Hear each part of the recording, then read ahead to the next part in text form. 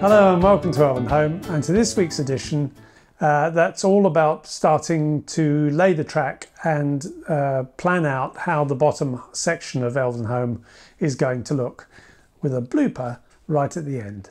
Well, after the last video, which was very much one of destruction, it's time to move on to construction.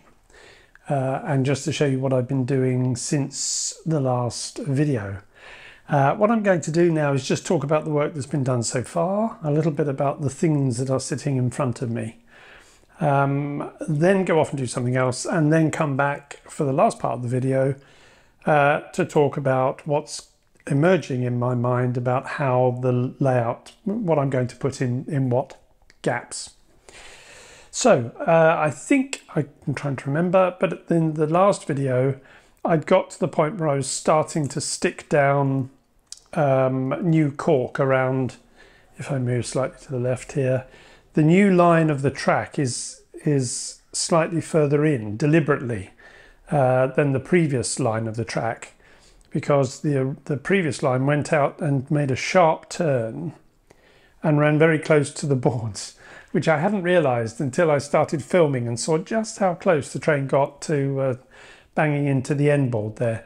So the track has been deliberately moved in a bit. You'll see that the main pieces of track are all laid out in the places they're going to be.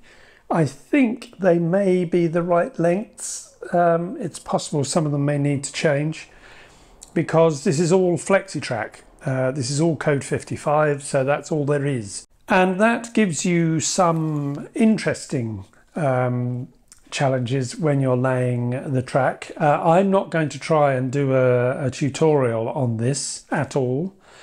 Pico TV, their channel, has in their help section, and I'll put a link to the playlist in which you will find this. There's loads of videos, but there are 5 videos between 5 to 10 minutes long, which all deal with laying FlexiTrack. And as they're the manufacturer of FlexiTrack, they'll give you much better guidance than I will. But for those of you that have engaged with it, or well, who've never engaged with it at all, if you're in code 55, there is nothing else but FlexiTrack. There's no set track. And all the turnouts and slips and the kind are specifically made for code 55. And if you want to join them together, you have to cut lengths of track.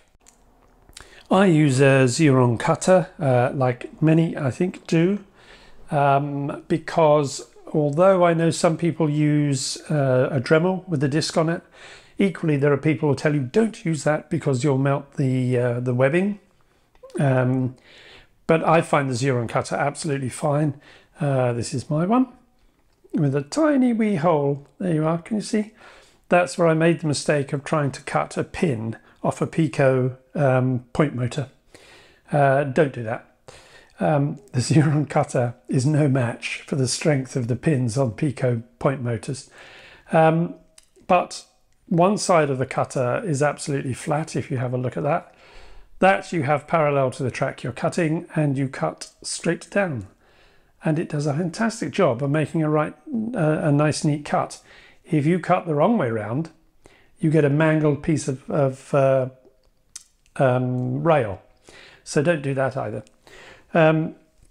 So I use that to cut the ends, and then usually have to file that a little bit just to take any burr off there to be able to get the fish plates on or rail connectors on. After this section, I'm going to put a video up which shows you a little trick that I picked up from Charley Bishop on Chadwick Model Railway, which I know he'd picked up from other people, on how to put fish plates onto track, particularly if that track is sitting down on the layout. All of the curves that I've put on here, I mean, you'll see in front of you a complete set of track setters, which are also, I don't know if Pico actually make them, they certainly sell them. And when I started doing my layout, I thought, I must have a complete set of track setters. And so that is what I bought.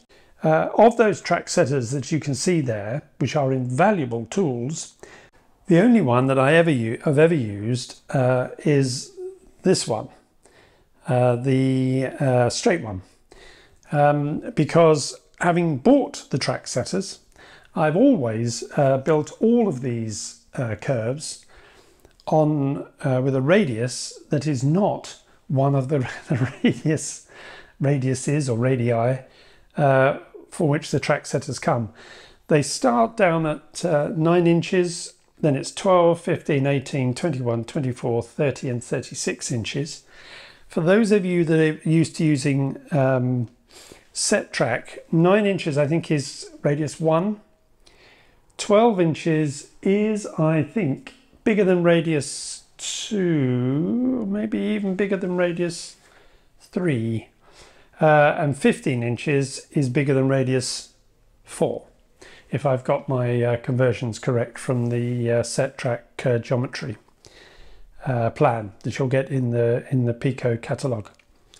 So these are not a direct comparison to what you would get if you were using set track, and they are useful if you stick your plans to these radii, and they are really helpful at being able to begin to bend the track. I found that I was able to bend the code 55 track by hand because I had my plan and I could gently ease the track in. You must be careful because you don't want to get a kink in the track. In case any of you are wondering why a 500 gram weight is sat on the viaduct, apart from testing its capacity to take great weight, relatively speaking, it is because the inner track on the viaduct is the actual piece of track bent to the right curve and is fixed down and pinned in place where it joins the main line.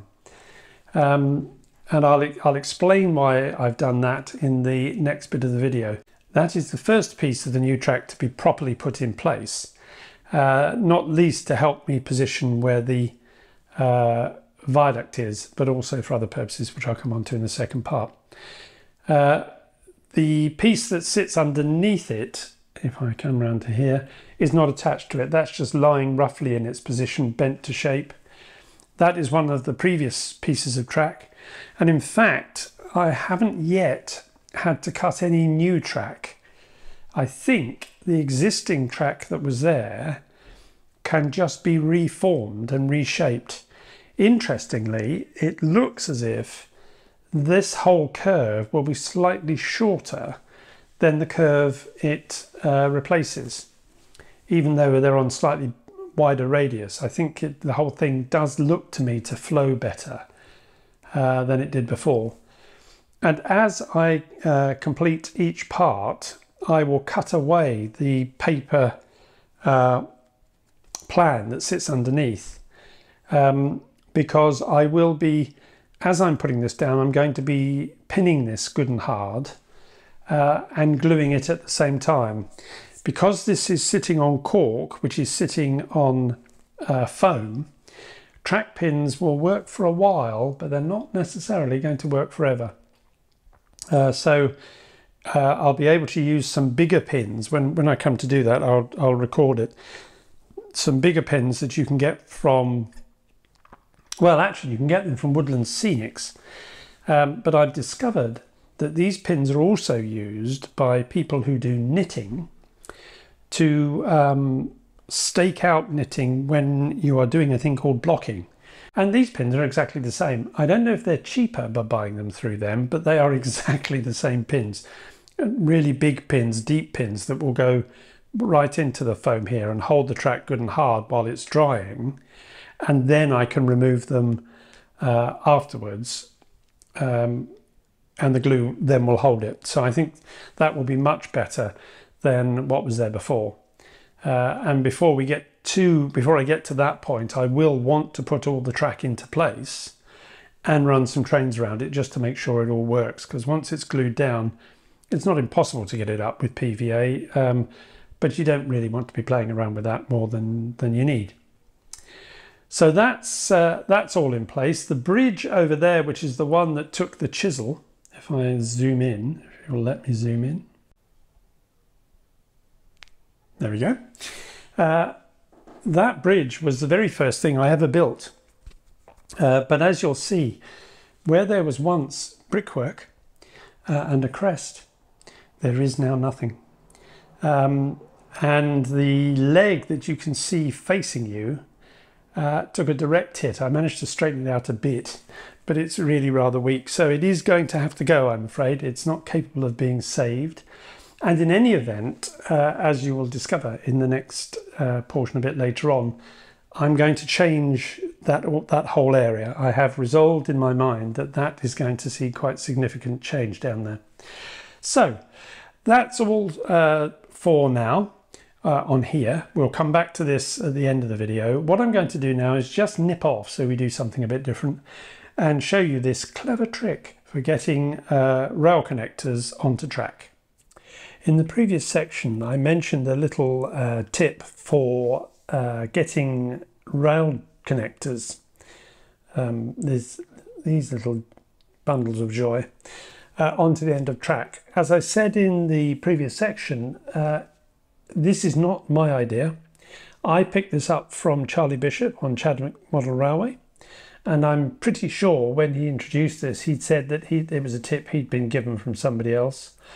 And I know from responses on Ian's Shelvington YouTube channel, where he had been talking about engaging with the joy of putting rail connectors onto Code 80 track, that a number of you out there have used this method as well.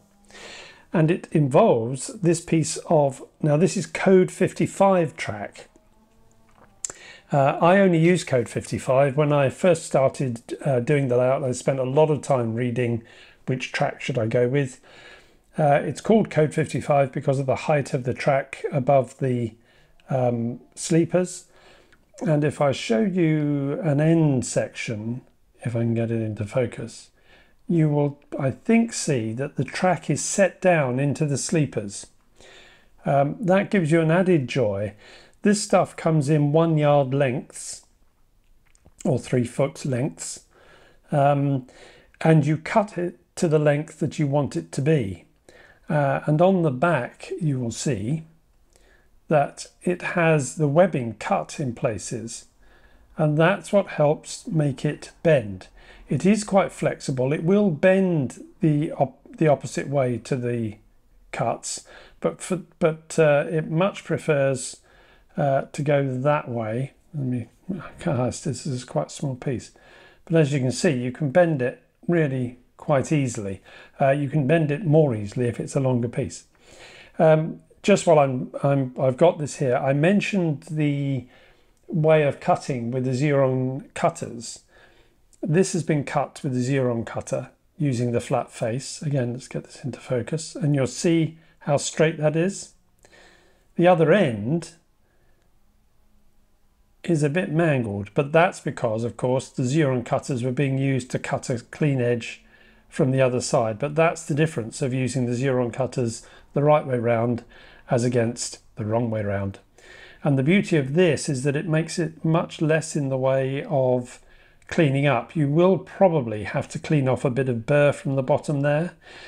One of the other things that I find sometimes, again, if I can get this to come into focus, you'll probably see that there's a channel here into which the fish plate or the rail connector fits.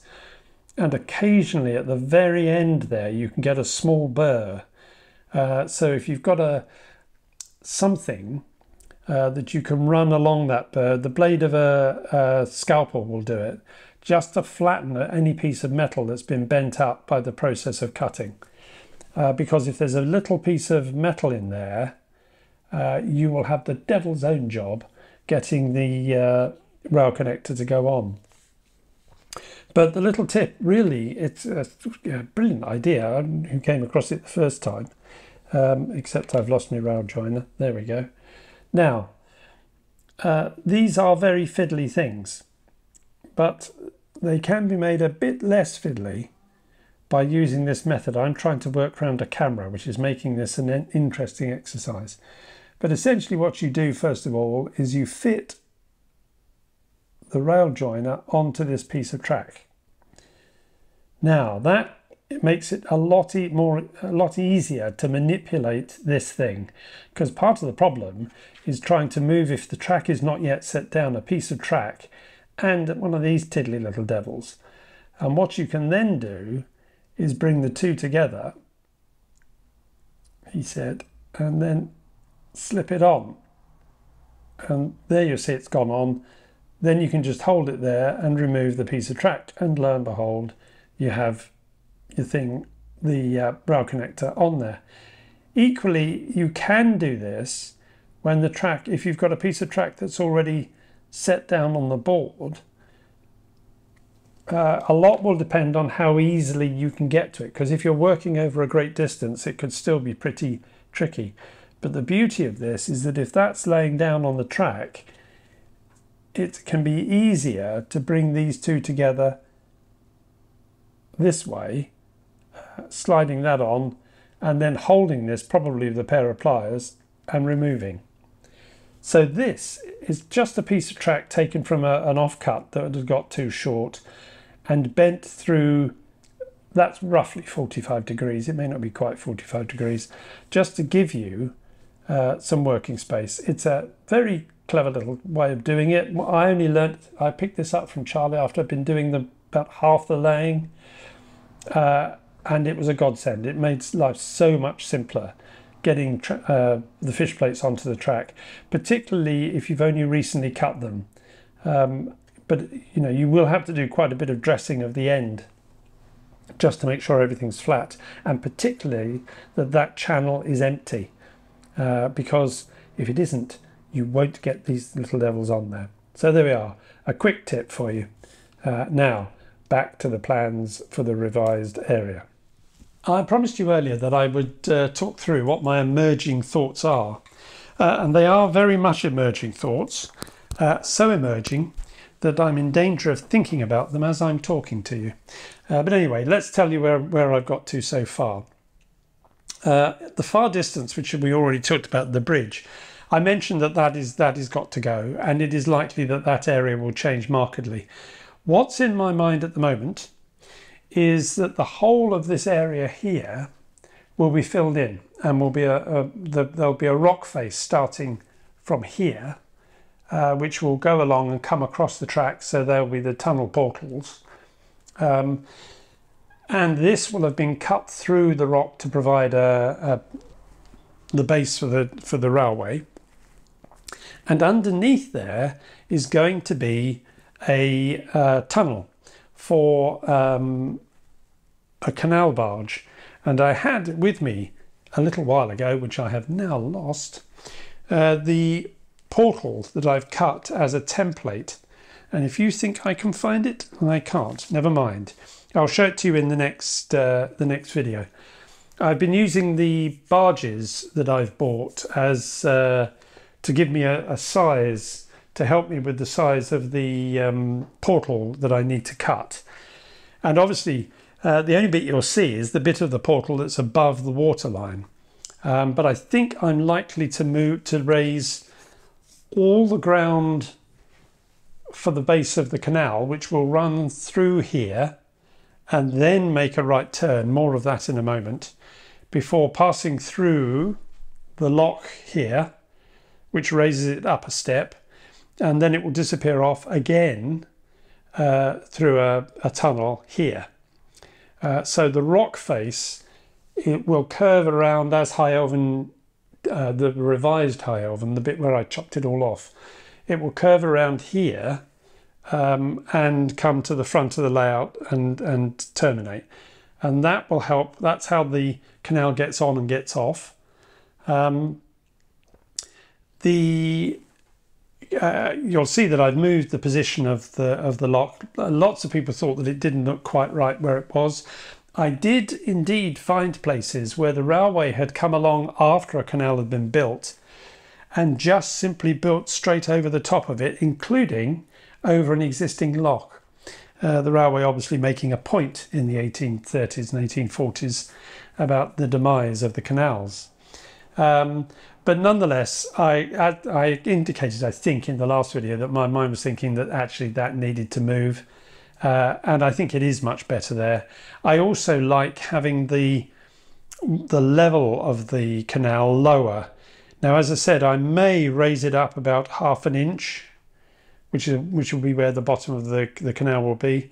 I'm not going to put tons of water in, but I will obviously sink the barges a little bit, possibly, I would think, looking at that, maybe 1/4 inch, maybe not as much as that, into the canal water, so that it does look as though some of it is sitting below the water. And then it'll lift up and take it off. So similarly, this will only need a fairly small amount of water in there, because it'll be as if a canal barge is just about to enter before the lock is filled up. The area to the right here is where the gasworks is going to be, and that is going to mean that the whole of this will be lifted up to this level, and probably extending a bit further before I cut the canal through. The canal, as it passes through Edinburgh, was cut behind, the housing was put up there, or may even have been there before some of the canal was built, I think. And it has plainly been cut through with a quite high wall, and then on top of that is where the housing exists. So I think that's not uncommon. One thing that did worry me, though, with these plans would be the sharpness of the turn as the canal comes out of here to go towards the lock. So I spent a bit of time on Google, and if I put up here, actually not Google, on the National Library of Scotland website. Now, it may be that some of you have already found this website, because I was able to go, as part of a course I was doing with Edinburgh University, a short course, to visit the National Library of Scotland and to hear from one of the men that curated the work of georeferencing maps of the United Kingdom. And what it allows you to do is to go back and look at old maps and to reference those against the modern day satellite image.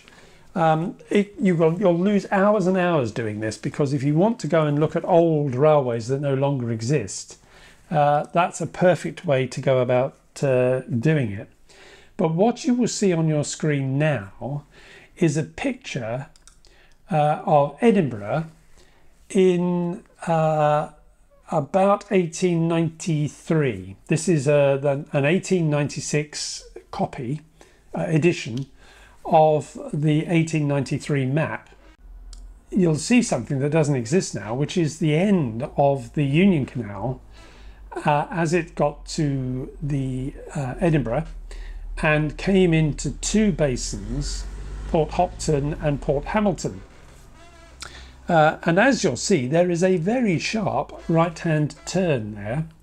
Now, I walk this most days because I walk along the canal, along the bottom of the canal, and at present the canal ends where you'll probably see on there it says Iron Foundry, just below a public house. And what you can do with this map is you can take the opacity of the map right down, and lo and behold, the modern day image sits below it. And in a minute I will zoom in to where the canal now ends, and you'll see that it ends really in the bottom centre of the map. That's where the canal basin, where the pointer is pointing at now. Oops, there we go. And when you zoom in, you'll see there the green boat. That's where you can go and stay if you wish. That's the end of the canal, and the remainder of the canal has now been all built over. It was closed in the 1930s and built over in about the same time. And if I bring it back up, that's there's the original map. Now, as I said, you can spend hours and hours on this map. It is a quite remarkable thing.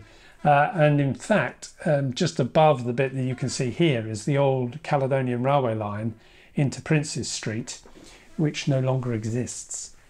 But there we are. So, so that allowed me to know for certain that I can, making sure the lock is wide enough, give room for a barge to make the turn coming out of there. I'll probably build this as starting the turn under the bridge, so it's not coming out and then making the turn, but the turn has already started. But I do at least have a prototype to use for so sharp a turn coming out of the bridge. I've yet to make up my mind finally what is going to be on the ground level around about here. There's an old 1940s service station garage, which I've a kit that I've had my eye on for a while, and that may find a way in, because one of the things I'm going to have to solve is where the road comes in that brings traffic into Weathertop, because as you know, at the other end down near Grey Havens, there's no road. The road ends there, and the road must come in through a tunnel somewhere. And I thought, well, then maybe I can, that in a way this solves a problem for me. Having taken out the road that was going to dive under the old viaduct, I've got to put it back in somewhere. So I think that's what I'm likely to do. I think I could bring it under one of these portals of the viaduct and run it alongside the canal, possibly. But I rather like the idea of running it straight and actually having this area here below High Elven as fairly just scenic area with very little built on it. Although it's possible, I suppose the Golden Perch might go there nicely as a roadside pub. But as you can see, now I'm doing the dangerous thing of thinking and talking to at the same time. Heaven knows where that's going to all end up. So that's where we are at the moment. Be interested in any comments you have on those emerging plans. They are emerging plans. They may change. They may not. We shall see. But that's where I've got to so far. And that brings us to the end of Elvenhome for this episode. As we really are beginning, well, I don't know who the we is. I am beginning to get clear in my mind how I'm going to make the changes and can start the work of putting bits and pieces in. As I said, if you've got any comments, do let me have them. Always welcome those. If you've liked the video and you can give it a thumbs up, that would be greatly appreciated. Thank you very much. And if you haven't already subscribed, well, please do subscribe, because it'd be great to have you along. But until I speak to you again in a fortnight's time, here is a section of video from earlier on when I made a very schoolboy error, which I found funny, and I hope you will too. But until I speak to you again in a fortnight's time, it's bye-bye from me. Bye-bye. Of those track setters that you can see there, which are invaluable tools, the only one that I have ever used, and you'll guess it, is that one, to get a straight piece of track. Did you see the deliberate error that I made there? By putting a magnet onto the... Right.